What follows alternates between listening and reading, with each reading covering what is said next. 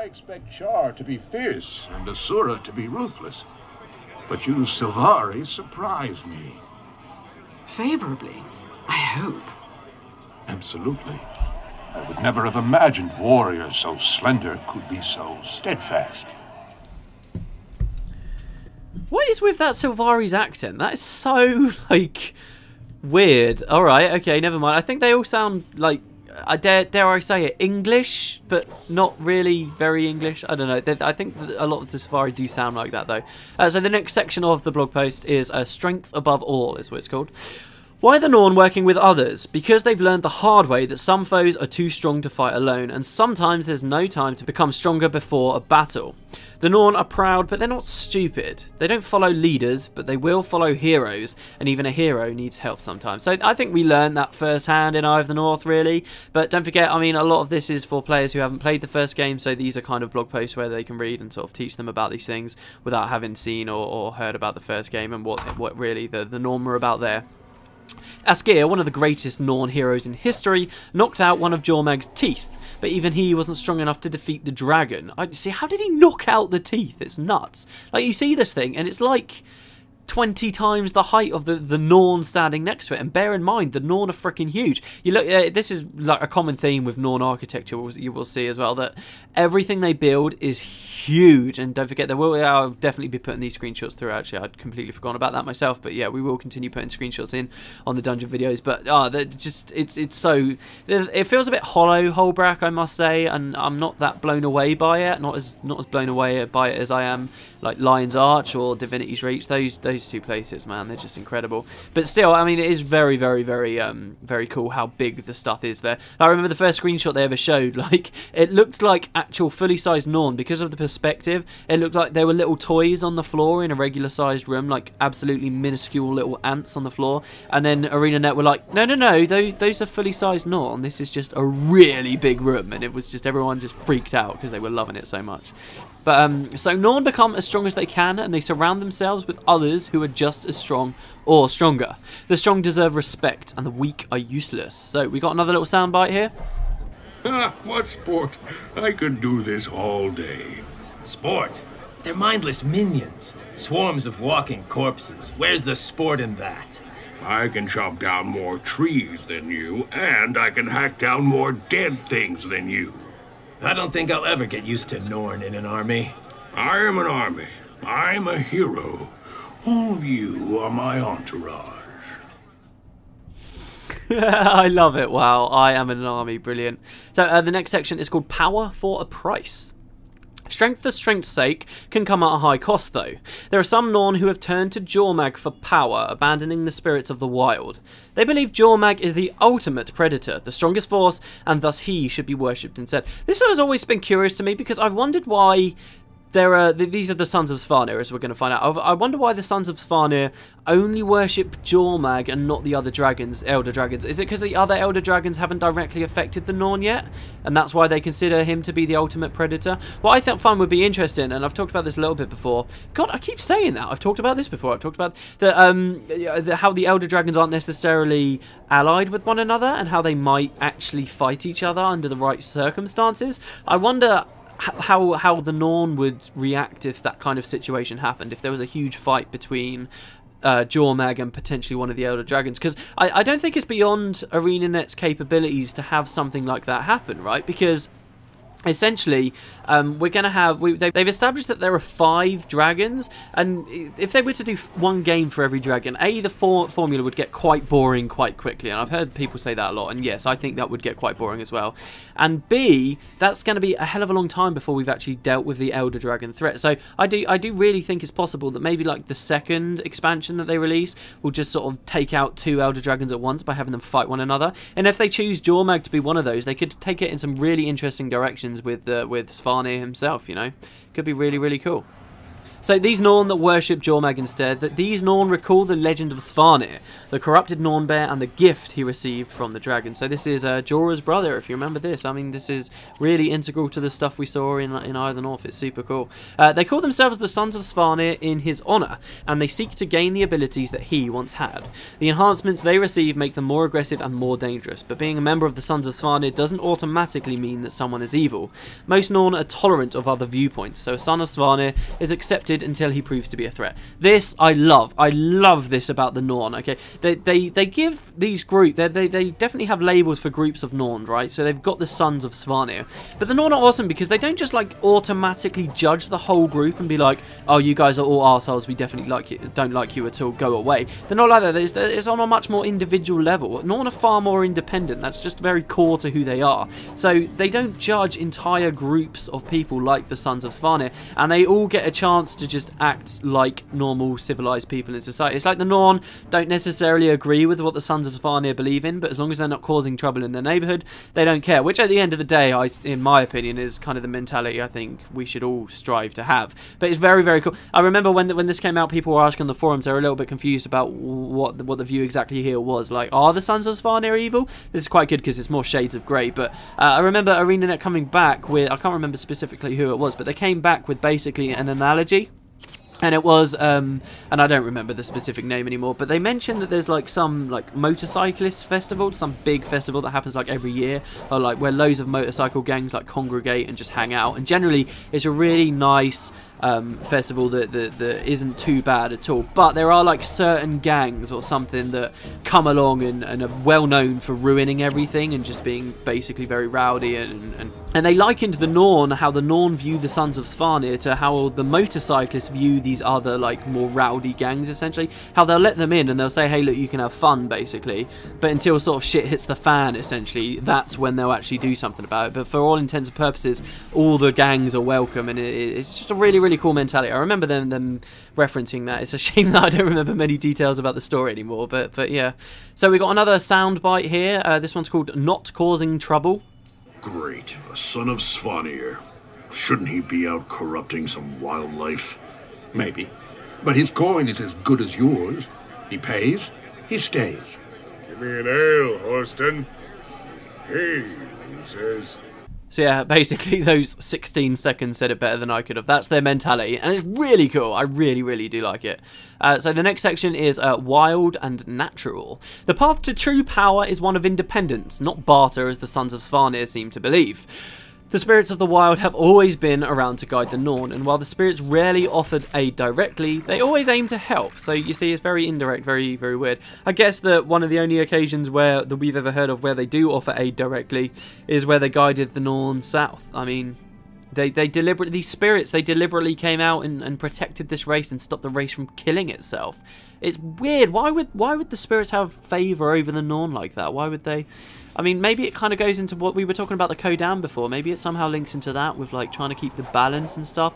Maybe these spirits are kind of the same as the spirits that the Kodan worship, or you know, there could be overlaps here. It's cool. Like it's vague, but you can kind of see the threads are there somehow. It's just all about how they weave together. If nothing comes of asking for help, say the Norn, then clearly their help wasn't necessary. No one can become stronger by relying on others. It's adversity and besting challenges that hones the hunter. We've got another soundbite. The Snow Leopard, this one's called. You must explain to me how you're such a commanding and dominating fighter. Snow Leopard. She gives me the poise and balance I need when I'm standing on a hill of bodies.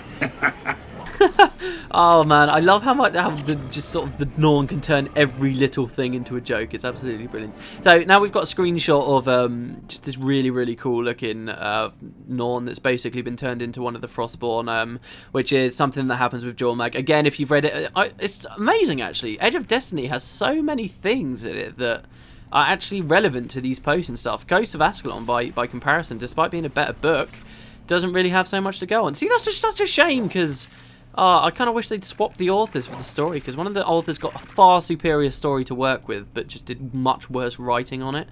But yeah, okay, so the next section is what legends are made of. Strength alone isn't enough though. The strongest person, no matter their race, will be forgotten in time if they don't do great things.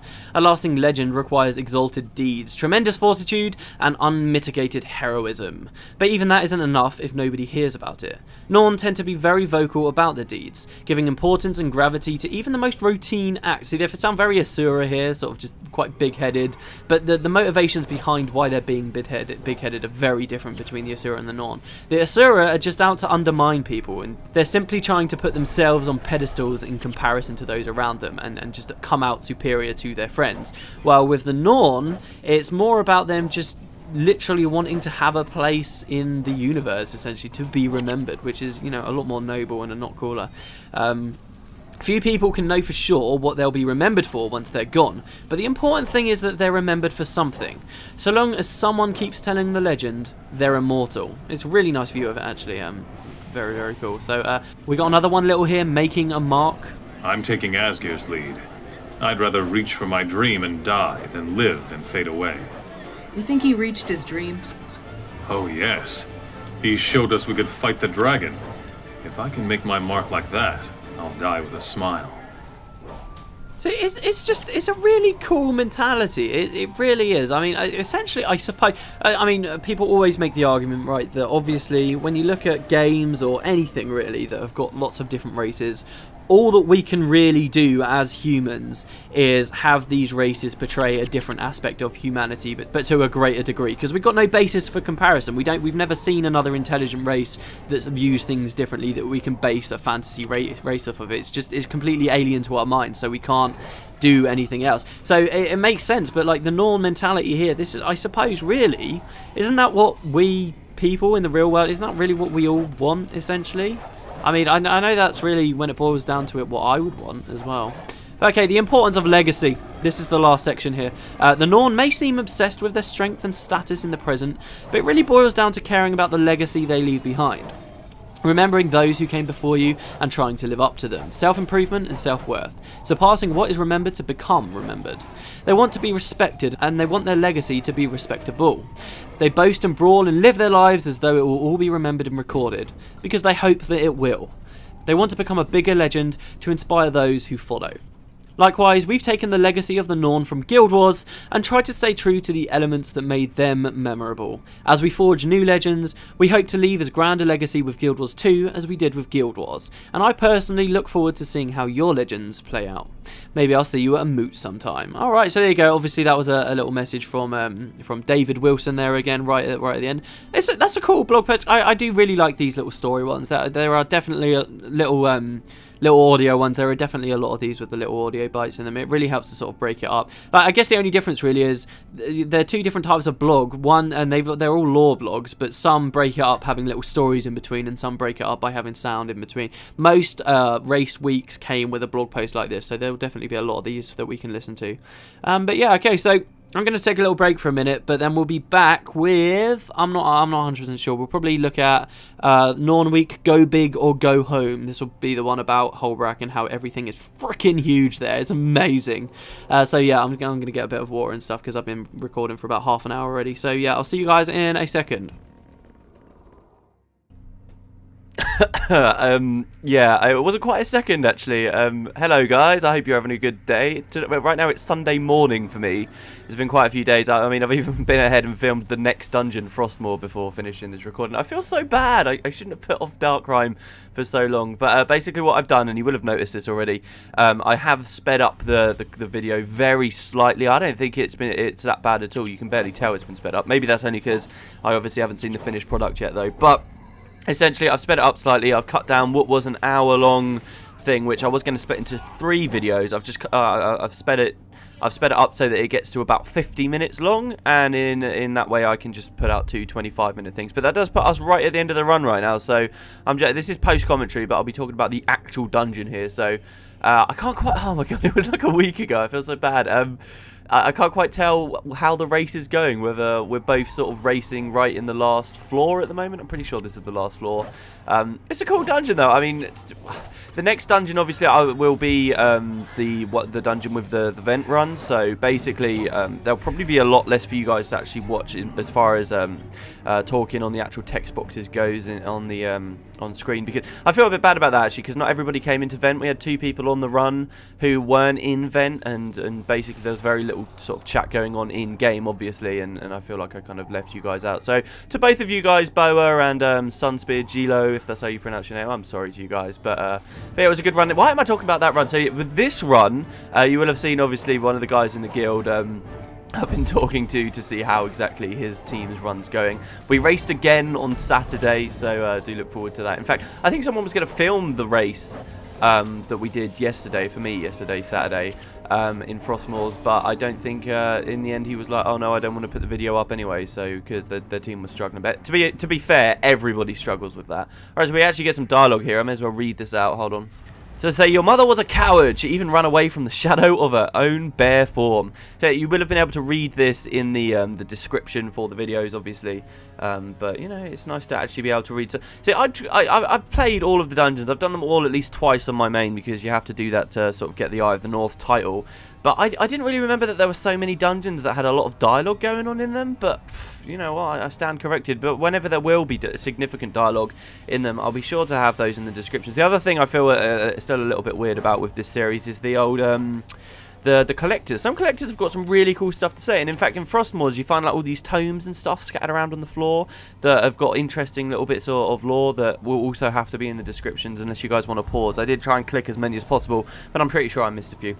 Anyway, right, so this is the last room with all the Jotun in it, as you can see here. Right in the middle, there's that huge Jotun. Don't forget, the Jotun themselves are pretty freaking massive anyway. I mean, Matt is a pretty big character, especially in Balthazar form, as you can see there, and we barely even reach their waists. So they are huge. I've talked about before how I love the idea of the Norn obviously fighting against the Jotun. And then look at this guy, he's twice the height of the other Jotun. He is twice the height of the other. I mean, it is ridiculous. He just does so much damage. It's brilliant. I mean, I wish they kind of expanded more on why there is such a huge Jotun here. Maybe he's just sort of a Jotun with gigantism or something like that. Or, you know, I like to think that maybe he's like the big daddy Jotun, you know. Like, kind of like how you have a queen bee, maybe. I mean, it's not like the Jotun are insects, but it would be nice if there was a little bit more lore written about him. What's his name? Havoc Soul Ward? But anyway, there you go. He's down. Kolgrim says, you lived. I may need to take back some of the things I said about you. Yes, goddamn, you have to take these things back. So once again, we puny humans prove to the Norn that we're actually badasses. Constantly having to do it. The Norn being individuals, though, of course, it doesn't really go that far, because you can prove something to one Norn and the rest still won't give a crap, because they don't judge people by the group that they are affiliated with, but on an individual level, which I suppose does have its upsides and its downsides. But yeah, you'll see in the room itself, I thought was quite interesting. There's loads of these like little anvils going on around here. I know that they're somewhere else in the game, but I don't recognise specifically where from. They are a reused asset, but I can't remember where from. Some people were actually talking, and I do look at that pain invert. That was brilliant. There were some people talking as we were going through this dungeon about how this dungeon really, there's not some amazing, unique or really nice looking areas in the dungeon, but you can say about this one, it's probably one of the dungeons with the most unique areas in it. I mean, you don't see a lot of the areas we saw here reused too often, but then again, it is just very typical kind. And I think it's because you know, in the Jade Sea there were all the quarries and things, and kind of that specific kind of models snaking their ways up the walls and stuff being used for those. I'm pretty sure they reused those for this, except that this time they've just been retextured to look like ice instead, which is really cool that they did that. I'm sure that they did it. But as a result, this actually ended up looking like a bit more of a unique dungeon than the others. And yes, this is me running around trying to kill all of the Jotun when nobody else really cared about doing it. Everybody just wanted their chest. I've already got the chest. I think I tried to click it, but yeah, as somebody just said in chat, we're going to open the chest and then go back outside to get the reward dialogue. For the yeah, I must have got the chest because the countdown's now started. Yeah, we're going to go back outside and read the reward dialogue for the dungeon. It's a cool like I said, this isn't really a dungeon that stands out to me. It's not that much stand out about it, but it's a cool dungeon, and at the end of the day, I thank that ArenaNet decided, hey, we're going to add the dungeon in anyway, despite the fact, and this is my view with regard to all the dungeons, I like that despite the fact they clearly didn't have time to set up truly unique dungeons for every single one. I like that they still decided, no, we're not going to take this content away from the players. We're going to add it to the game in however rudimentary a form as it would have to have ended up anyway, which I think is quite commendable. A lot of people bitch at developers for like half-arsing something, but I still like to view it and say, oh, hey, yeah, but at least we got something. They at least tried, because at the end of the day, you know, the developers probably want to see this stuff go into the game just as much as anyone else does. Now, there's always that story about Halo 2. How have I got onto this topic? There's always that story about Halo 2, how they had this whole story for the single player experience of Halo 2, and they never had time to finish it all off, so they kind of had to cut it halfway through. And you can listen to the developers talk about that, and they just sound so heartbroken. So, you know, when it's not that developers hate the players and they're just too lazy to put the stuff out. I think most of the time, a lot of developers, particularly with regards to ArenaNet, you can be quite passionate about what they're making.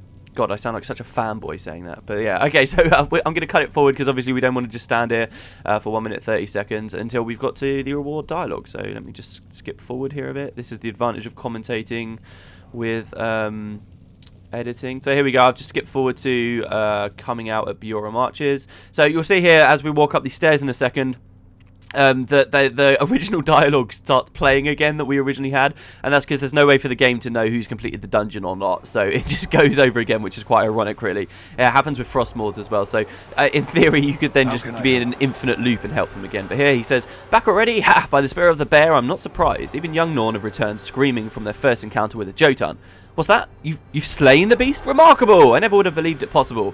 Your stature belies your prowess, hero. You possess the strength of a Norn, to be sure. Truth be told, Kolgrim and I wagered on how long it would take you before you ran out of the cave with your tails between your legs, begging for our help. Seems we both lost. It looks like the winnings belong to you. See, oh man, I love how I read that out in time with my past self. Yeah, so that was really, really cool dungeon. I see, like I said at the start, they don't really acknowledge the fact that they came into the dungeon with you with the reward dialogue. Not sure what's going on there, but pretty cool anyway. So everybody's gonna get up behind me and wave. This is quite cool. I can actually commentate while I was sort of telling everyone and doing a countdown. So thank you very much to all of you who came, and once again I will just remind anyone, you can come every Saturday, every Sunday, except maybe when Winter's Day comes out. You can come to Doomlaw Shrine, American District 1, and we will be there at 6 o'clock GMT. Just figure out what time zone you're in and when that will be, and you can come in the dungeon run. I always favour people who haven't been before, so yeah, thanks very much for watching, guys. I hope to see you in game next time. I'll see you next time, everybody.